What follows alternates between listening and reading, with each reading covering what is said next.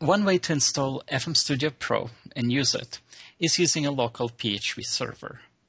When you use a local PHP server, this means that your installation of your web server and PHP is running locally on one of your computers. In this case, to keep things simple, we assume that this is running on the same computer as Dreamweaver. Now, keep in mind a couple of things. When you're going to be running PHP locally, this means that you're going to have to install PHP either inside of your copy of IIS, if you're using Windows, or in Apache, if you're using a Mac. Installing a PHP is not a simple process. And if you have an IT team that can help you install PHP and test it out, then great, you should use this method. Otherwise, we highly suggest using a hosting service instead, as installing PHP is a complicated process that we cannot assist with as part of support.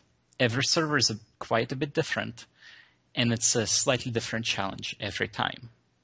That being said, let's work with the local PHP installation and get it going with FMStudio on Windows using IIS. Begin by going to your Site menu in Dreamweaver and choosing New Site. In here, we're going to give the site a name. I'll call it First FMStudio Site.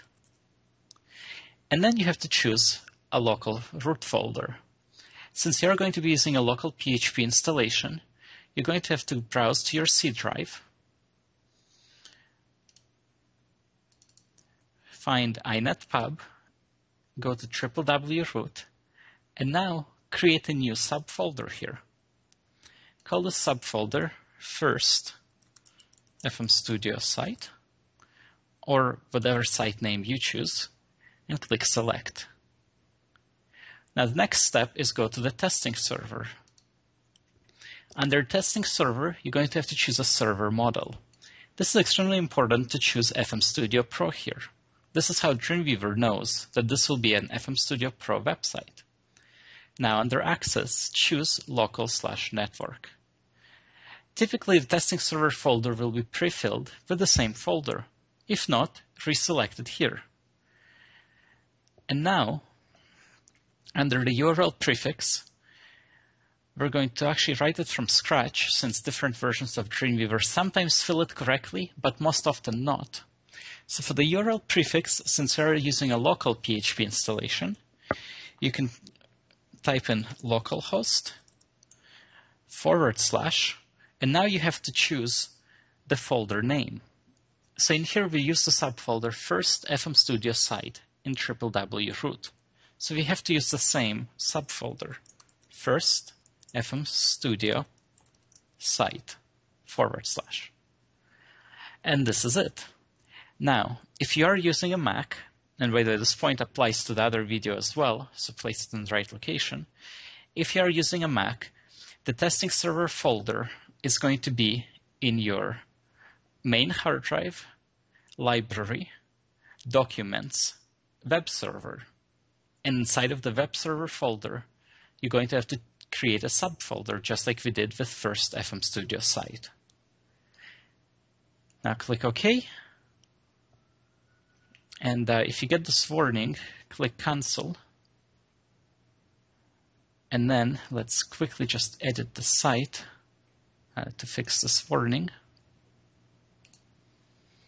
So to fix the warning, just copy out your URL from here and copy it into the local info. This keeps Dreamweaver happy that it has URLs in both areas that match.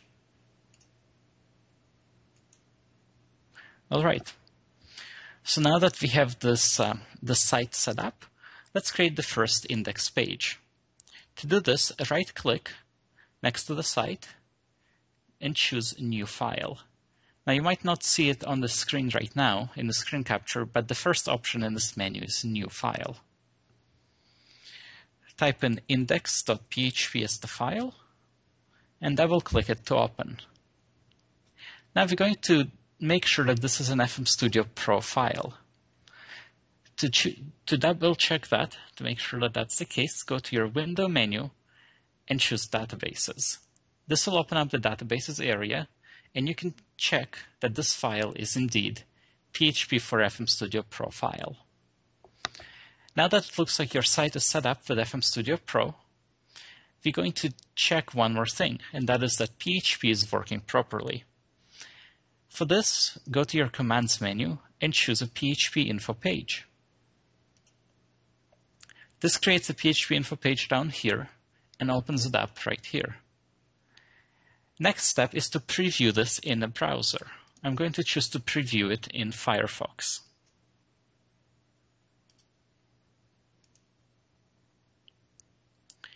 And as you can see, the URL of this page is localhost, our first FMStudio site, /PHP info. Now, as you can see, this page comes up with a lot of PHP information. A couple of quick notes here. Since you're using a local PHP installation and not a hosting service, a lot of things can go wrong.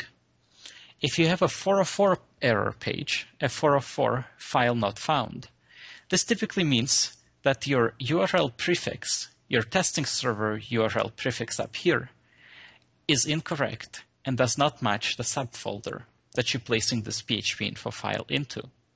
However, if you're getting errors such as error 500, 503, or other strange errors that are not 404, then most likely your PHP installation is broken.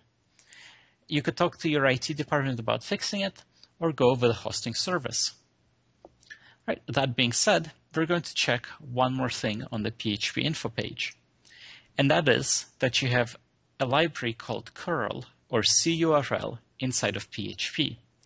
And this library is essential for communicating with FileMaker server. So scroll down, and as you scroll down, you'll see that you'll have sections that start becoming alphabetic. And scroll into the C right here and make sure that you have curl. If you don't have curl in this section, typically comes between C type and date. If you do not have curl right here, it means that your PHP installation does not have the curl module installed or enabled. And if that's the case, talk to your IT department about enabling and adding it to the PHP installation. Well, and that's it for the PHP local site setup. From this point on, you can go to the next video where we create a database connection.